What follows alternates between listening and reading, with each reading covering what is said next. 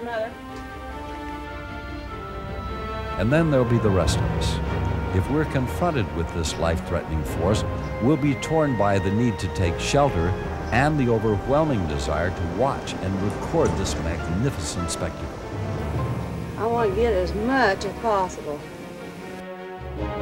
As long as we all remember that this spectacle kills and maims, that one life is worth 1,000 videos, science can only benefit from the video bonanza, especially when the chasing is done by trained meteorologists who know where to go, what to look for, and when to get out of the way. My God.